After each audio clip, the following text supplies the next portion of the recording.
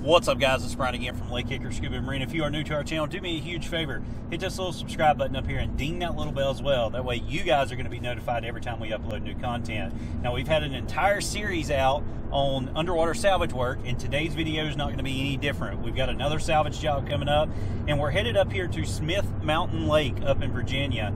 And we've got a recent new contract with a SeaTow company up here, or a franchise of SeaTow, and we're going up to help them with a cabin cruiser.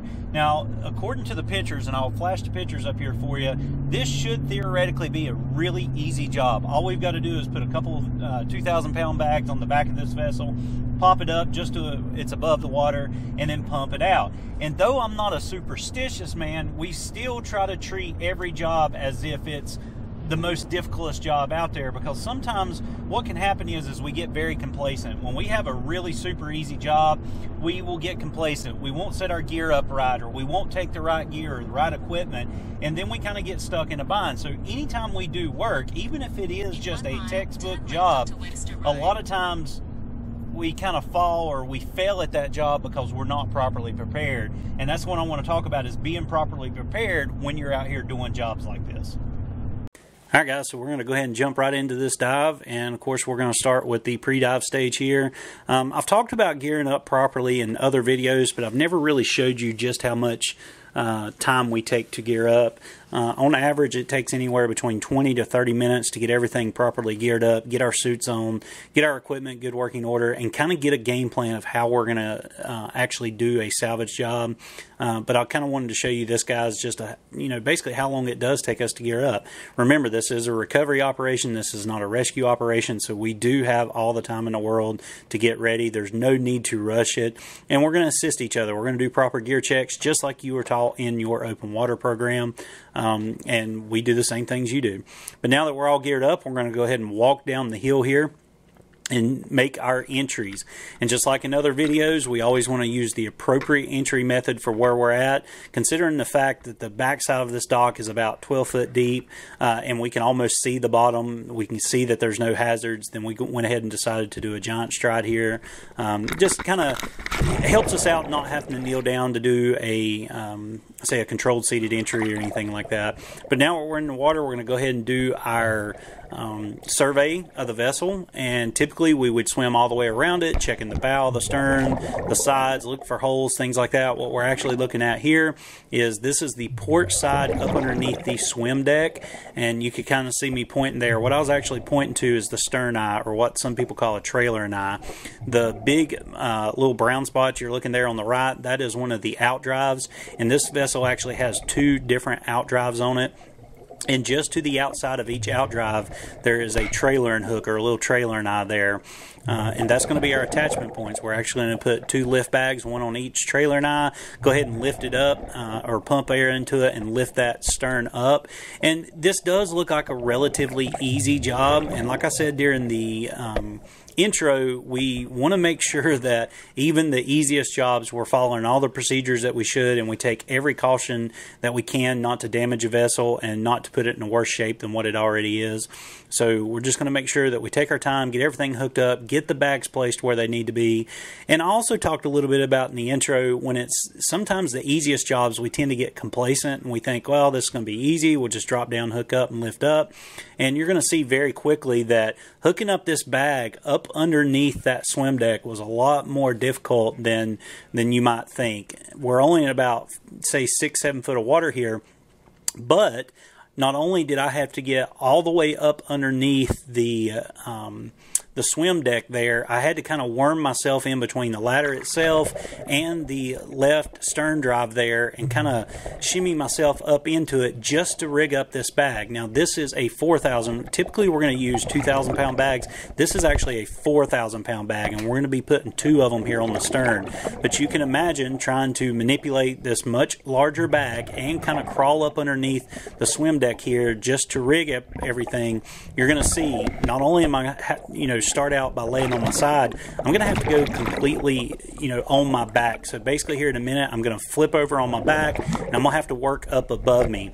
And you can see I'm already struggling a little bit, trying to get the bag under there, trying to get it on top of the stern drive and in between the ladder itself, and to get to that hook there. You can kind of see the hook where my hand is.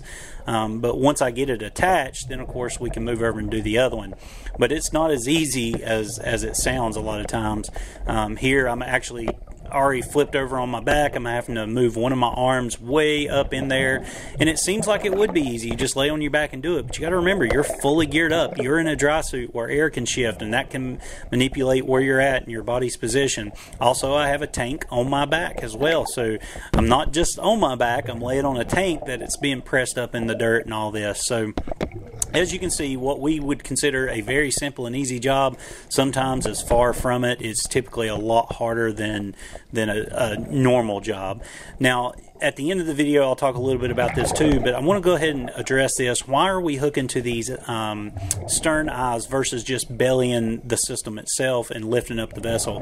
One, we don't necessarily have to get this vessel up as high as what we normally would because the bow of it is sitting on the bottom and the bow is out of the water, so we just got to lift up the stern just enough to where we can pump. And another reason is, considering the stern is on the bottom, there's no way to get the straps completely underneath it. So we would still have to rig in a fashion like we're doing, lift it up, and then re-rig it with some type of belly system.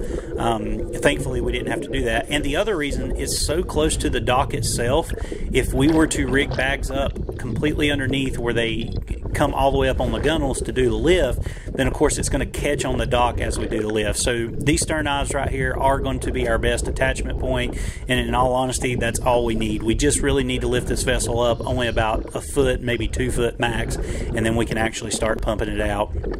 But you'll see I'm back laid on my back here, and camera probably ain't going to show you much because the bag's laying on top of me, but sometimes it's difficult. And this is another reason a lot of people say, why do you wear cave helmets? That's for cave divers.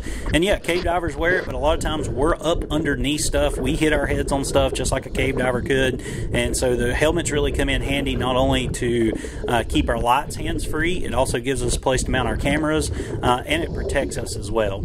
So now that we got this bag, we're going to go ahead and zoom forward a little bit. We're going to get the other bag hooked up real quick, and then I'm going to go ahead and show you the lifting phase of this too, because I'm going to show you some of the extra things that we've got to do even once that vessel's up. Just because we get the gunnels and the vents out of the water, there's still a lot of extra things that we've got to do to make sure that we're pumping out water faster than what it's actually going in, especially in a case of when we don't know what made the vessel sink, we don't know where the water is coming in. Sometimes we got to make sure that we're able to pump out enough water than what the water is coming in the event that we couldn't get it up high enough in general. But we're going to go ahead and switch over to that footage real quick for you and show you exactly what we're going to do to the engine compartment to make it easier on us. So now I'm standing up on the swim deck itself, and I'm going to climb over into the engine bay. You can kind of see where the water's coming through the door. You can see the ripples there, and the water's also coming up through the scupper holes. And even though we do have this vessel up high enough to start pumping, the water is still coming in a little bit faster in certain areas than what we're able to pump it out. So we're going to go ahead and close off those holes. And there is no exact science to this, and you're going to see very quickly how we get these holes closed off. A simple pool noodle. That's all it takes. I'm going to take this pool noodle, I'm going to cut me a couple little small chunks of it, and I'm going to shove them down in the down in the scupper holes there, and what that allows, it basically just creates a waterproof seal.